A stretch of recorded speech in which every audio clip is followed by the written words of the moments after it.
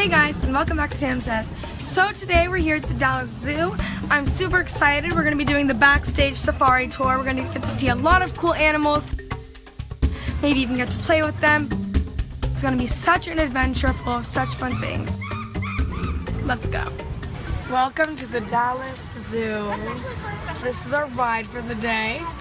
It's really hot here, but at least we're going to be traveling in style in this cute little tiger van. So first stop that you guys have this morning is at our elephant area. We're on the way to feed the elephants. I'm really excited, but I'm really scared. I've never fed an elephant or been up close to one before, so it's going to be pretty scary. On my way to Africa. Today you guys are going to get to feed the elephants on long bamboo poles. So they're kind of sharp on the end, so when you stab the fruit on there, the oranges or the apples, just be careful not to stab yourself. And you're going to stick them out and feed them to the elephants. They'll grab it with their trunk. Now if they do grab the bamboo pole, let it go. They can have it, they can eat it, they can break it. Did you know elephants eat 200 to 300 pounds of food a day? This is by far one of the coolest things I've ever done. Just fed an elephant. Boss mode. Going to see the pangs. How little are they when they're born? When they're born, they're the size of a C battery. So they're like the size of the inside of my hand. Oh my God. They're really tiny. And then she was So excited to feed the penguin. Wait, can I give it to one?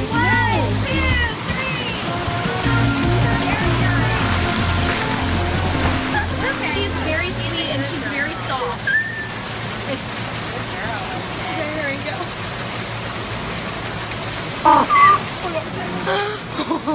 That was so scary. I've never done anything like that in my life. It was really scary, but I'm really proud to say I did it, and I have officially held a penguin. Fun fact about penguin, they each weigh somewhere around 3 kilos. And we even saw somebody get engaged.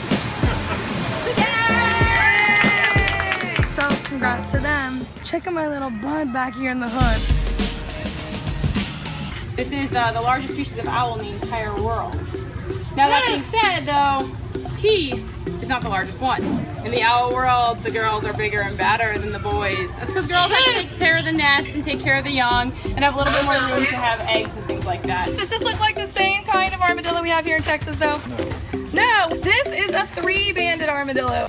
But you'll notice she's not forming a fully armored ball, is she? She's leaving herself a little bit open. And that has to do with protecting herself from predators. So I am giving you guys some honey. She can eat about 9,000 ants in just one day. Her formal name is actually not anteater. Her formal name is called a tamandua. If you hear lesser or greater in the animal world, it usually refers to the smallest or the largest of its kind. I'm so scared. His mom had 5 cubs, which is too many for her to care for. And so he actually was pulled at just hours old and hand reared. So what we're gonna do is just to keep a 5-foot radius at all times. About to feed a giraffe, freaking out. Oh my God, I can't. Give me to him. I'm so scared. You're being healthy! Get up there, girl.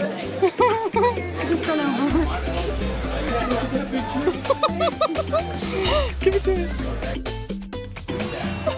Okay, so I just went to the end of the Backstage safari tour, and I played with an armadillo, a cheetah, and an owl.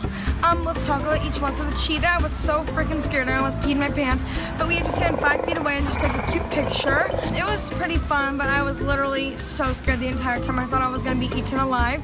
And then we got to see the owl. We got to just pet it on its feathers. It was really cute. I want an owl now. It's like, it's sort of like, whoo, whoo. Robin, this is Kruger. It was so adorable. And then the armadillo was just disgusting. I'm never gonna encounter another armadillo. Not cute, not cute. And then the last animal was an anteater, and like they stick honey on your fingers so you can go and feed them, but I was not about that life. Thank you. Some honey. So no guys, sorry, I didn't feed the anteater. There you go. Everything else here was so amazing today, and I was so fortunate to be able to come to the Dallas Zoo. Oh, and then I fed a giraffe, and that was just the coolest thing I've ever done in my entire life. You stuck out the little graham cracker. My favorite part of the day was probably feeding the elephant, and it was super fun to kind of like stab a fruit with a stick and then throw it on over. Gotta feed the baby.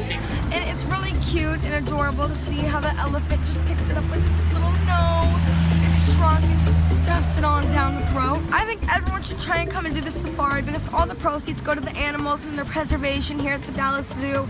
And I learned something that really touched my heart is that elephants will be extinct in 20 years if elephant poaching for ivory purposes does not stop. So everyone just really needs to do their best to not buy ivory anymore. And my elephant's name is Conga, and I got really attached to it. I nicknamed it Ellie. Here, Ellie. Can we name it Ellie? Save the elephants. Special thanks to the Dallas Zoo for being so amazing. Keep up the good work. Everyone, thank you so much for tuning in to Sam Says today. Make sure you subscribe to the YouTube channel, like me on Facebook, follow me on Twitter and Instagram, and I'll see you guys from Fashion Week.